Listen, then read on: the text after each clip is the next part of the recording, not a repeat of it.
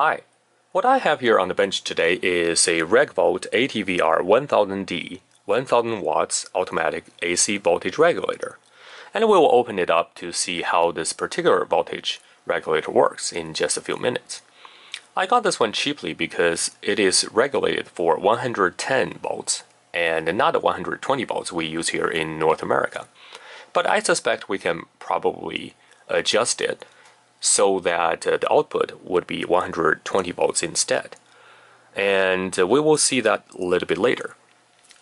I remember when I was a kid and would sometimes go to my dad's lab and would see these kind of voltage regulators for the computer equipment. As back then the computers were super expensive and they were really tampered with to some extent. Today, however, you'd rarely see these kind of regulators in residential settings, as power quality is generally very good in North America, and the line voltage variations are typically within 10% throughout the day. Electronics built these days also can easily handle these kind of power supply voltage variations. But for more expensive or sensitive equipment, these AC regulators are still in use in labs and other industrial settings. There are quite a few approaches to AC voltage regulation and stabilization. For instance, the most common ones use tap switching or servo mechanism, autotransformers, and some more modern ones use entirely solid-state devices, such as power MOSFETs and IGBTs, with active PWM circuitry to add to or subtract from the mains voltage via a buck boost transformer, so that the output voltage remains stable when the input varies. And yet another entirely different approach is to use ferro-resonant transformer. Each of these approaches have its pros and cons, so let's quickly go through them. One of the easiest ways to achieve the adjustment of output voltage is using an autotransformer with the following configuration. So we here have the input winding, which is 120 volts AC. And on this autotransformer we have different tabs. So we have the most common ones are 3 tabs. So basically one is connecting directly from the input. So this tab would be your 120 volts. And then we have 2 different tabs. So each one of these could be 10 volts apart. So the output here, you would get something between 110 to 130 volts. And as the input voltage varies, we can use different tabs, use a sensory circuitry to monitor the input voltage and adjust accordingly to either the lower tab or the one for higher output voltage. So a slight variation to the tab switching scheme that we saw earlier is to, instead of using 3 tabs, we simply just adding a different coil onto the original coil. So for instance, like that. So what happened is this is hang on, let me just draw it out here. And so let's denote the phase relationship between these 2 coils. So here is your 120 volts input. And it depends on how we connect to the output. So let's say this second coil is for 10 volts. And this is obviously 120 volts. So if we connect these 2 in phase with each other, the output would be 130 volts. If we connect, for instance, like this, because the phase is actually opposite. So now the output would be 120 volts minus 10 volts, that is 110 volts. So most of the popular tap switching regulators are of either kind of the design, and they use a relay to basically switch among different tabs. The main advantage of this kind of regulator circuitry is that it's very simple and robust. The biggest problem is that the output you can only adjust to several discrete steps. And perhaps even more problematic is that every time the relay does the switching, the output waveform is interrupted.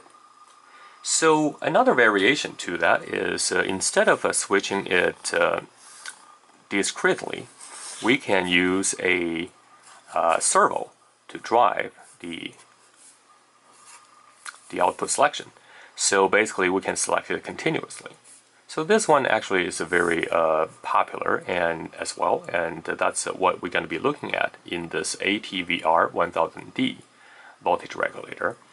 And the main benefit obviously is that you have this continuous output because the relay windings are selected. The windings are selected continuously instead of just discrete steps.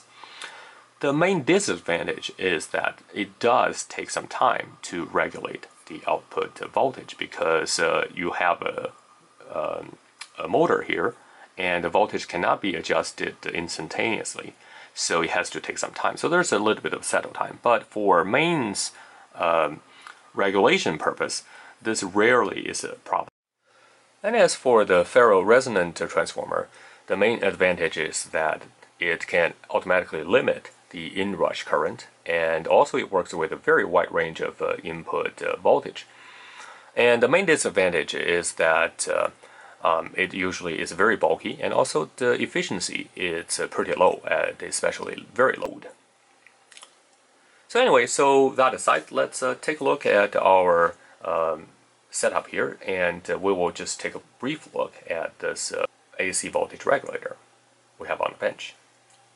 So enough said. Now let's turn on this AC automatic voltage regulator and see its characteristics. For that, I have my variac here, and I'm going to turn it on. Actually, I've just plugged in the regulator, and I'm going to turn it on and use my BK Precision 2709 to measure the line voltage here. And I'm just going to stick that in here. Okay. So right now it's at 120 volts, give or take. And I'm going to turn on this voltage regulator. And so how this was designed is basically it's going to be waiting for about 10 seconds before the output is engaged. That is to give it enough time to regulate its output voltage. And you probably already heard a little bit of sound when it was first powered on. And that's the servo driving the variac inside, the wiper of a variac inside, and which we will see when we open it up. So now I am going to measure the voltage of the output here. Again, I'm just going to plug it in like that. And right now, as you can see, it's 109 volts, so give or take, it's 110, which is what exactly it advertised.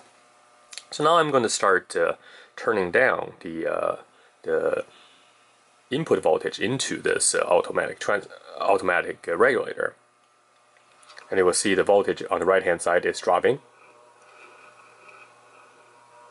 And you notice that every time I turn, you hear this servos sound inside this voltage regulator to adjust the wiper of that autotransformer to maintain the output voltage. And I need to push it down a little more here. So now we are at 94 volts input, and output remains around 110. And we can further reduce it. So 76 and 65. So as you can see, the range is actually pretty broad, and the cutoff voltage here, I think, is around right around 60 volts. So now you can see that it's no longer able to regulate the output voltage. So that's pretty good. So now let's turn the other direction. So I'm going to turn it up very fast, and you can see that because it's a servo driving the wiper, it actually takes some time to settle. So now let's just dial it up.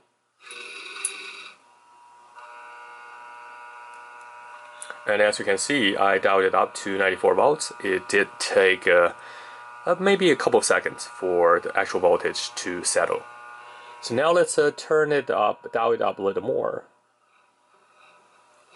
going the other direction. So now we're above 120 volts. And as you can see, the output remains very stable. So we can keep going up. And the highest I can go for this autotransformer is right around 150 volts. And as you can see, the output remains very, very good at 110 volts. So this kind of AC regulator based on the servo is very good for maintaining the line voltage when AC voltage varies slowly. And so now let's adjust it back to 120 before I disconnect this. And we will open up this unit and take a look at what is the mechanism inside.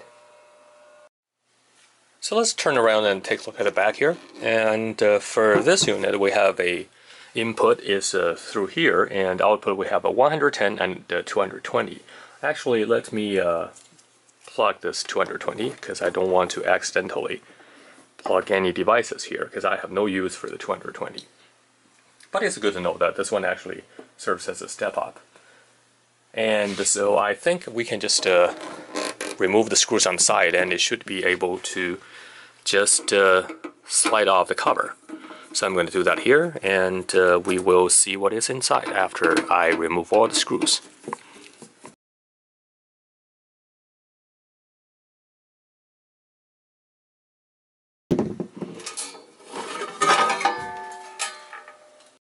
And now we can see the inside, and it's pretty much what we expected. So towards the front here, you can see this transformer, which is similar to what you would find in a Variac. And we have the wipers here towards the front. Hang on, let me turn around. So we have the wipers here, and this is basically driven by this motor located behind here. And let me zoom it in, and you can see the gears. So as I turn, you can clearly see that the gear back there is rotating. So that's how it's controlled. This wiper is controlled. And at either side of the wiper, you have a limiting switch. So if the voltage is too high, after it adjusts to the one end of this Variac, you will engage this wiper, and then certain light on the front would be lit, and similarly for the under voltage as well. So we can see the circuit board right on the top, and it has nothing but a single quad op-amp chip, LM324. And we see this relay here that is for the on time, when it first turned it on, that's for the time delay. And then we have some trim pots here, so I assume one of these gotta be setting the output voltage, so we'll see that shortly. And another one perhaps is for the hysteresis that you set with the op-amp, so that when the voltage changes just a little bit, it doesn't trigger the actual servo action. So that is actually very, very simple. And this seems to have changed. Oh no, maybe not. Maybe it's just not straight, but it doesn't affect anything. And on the front panel, there again is not much to see here. And surprisingly, they just wired all the LEDs in the mid-air. But since nobody's going to be opening this up and touching anything, so I assume that's fine.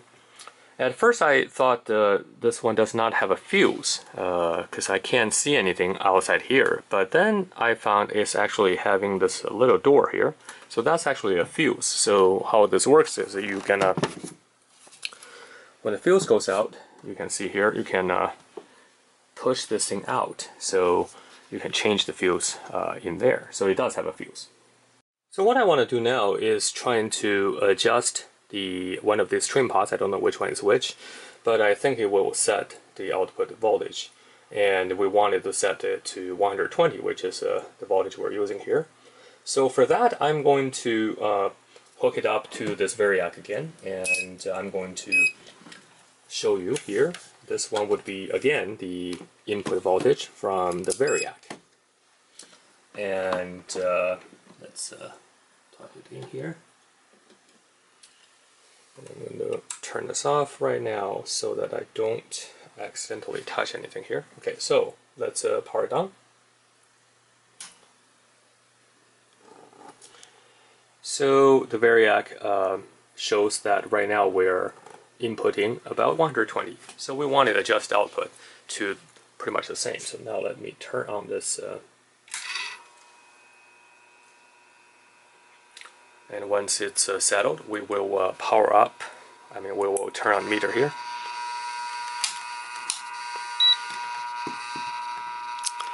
So it's 109, and let me adjust it so you don't see the glare. So now I'm just gonna adjust it. So because I don't know which one it is, I'm gonna kind of see what the position they're in. They're roughly lined up, these two, so I'm gonna adjust it one at a time here. And as I mentioned, one is probably for setting the hysteresis, and the other one is setting the actual set voltage. Okay, so let's do it with one hand, because right now we're dealing with live circuit here. Okay. So this one indeed is adjusting the voltage. I don't know if you can see the servo moving the wiper here on the right hand side, so let me... It's very sensitive actually, so let me set it to 100. There. So it's roughly 121, which is perfectly acceptable. And so that's our, now we have adjusted it. So now let's take a look at if that works correctly. So now I'm going to lower the input voltage again.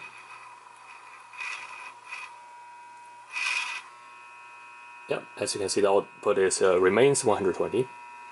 And now we're going to increase the, actually let's move it all the way down here.